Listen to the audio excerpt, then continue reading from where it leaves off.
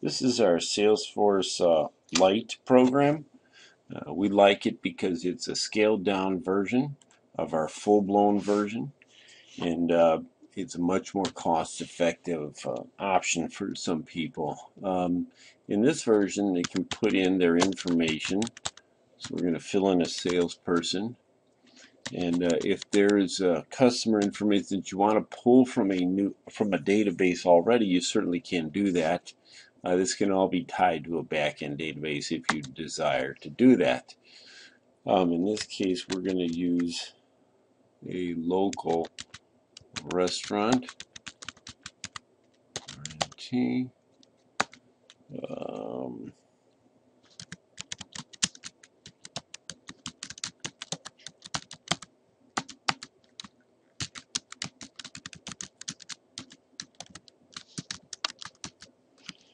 And 7504. Whoops. 04. 3932.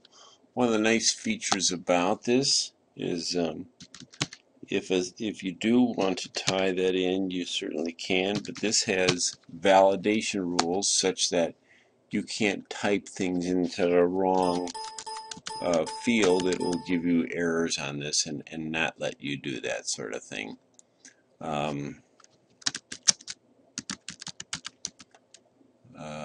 So we come down here.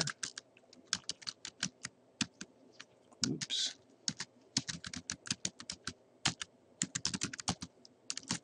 They have a spot to enter their PO number. We have the usual things that you expect in applications today, like pop-up date choosers, where you can ship it via. If you want to have the bill to being the same as the ship to for customers that have multiple locations, you can certainly do that. You can put in special instructions. Almost everyone seems to have those. Deliver. Oops.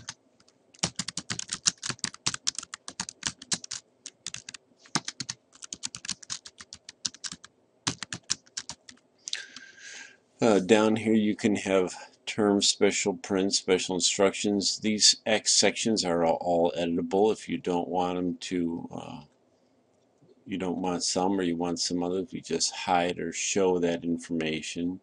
If you have special prints and you have order plate charges, you can put that information in.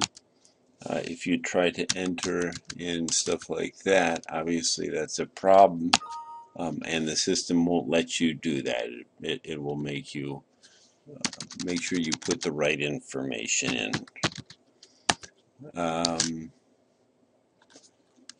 Customer likes blue ink.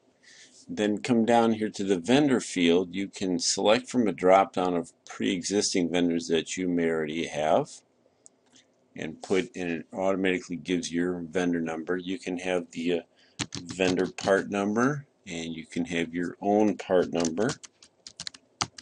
Then you can put in the quantity, cases, $10.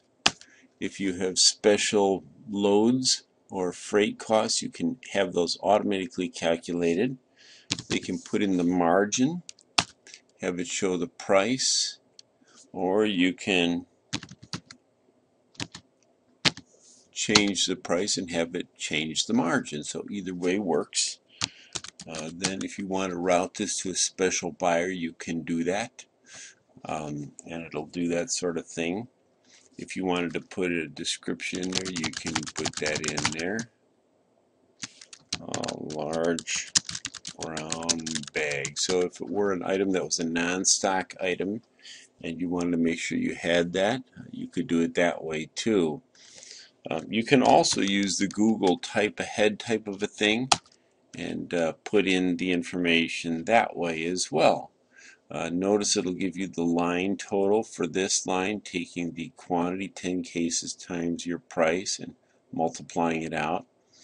And then it'll give you your order total down at the bottom. So if you say, well, I want 15 cases of this and they're $12, we can put that at a 35% margin. There's our price. We're going to have Bob buy this.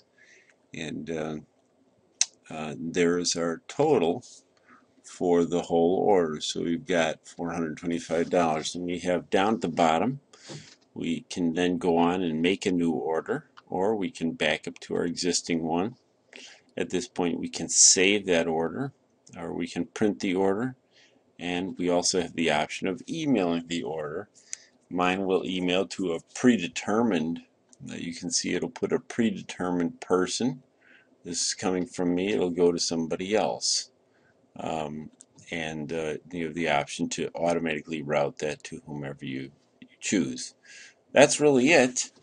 So I think that this will work pretty well, and let me know if we can help. Thank you.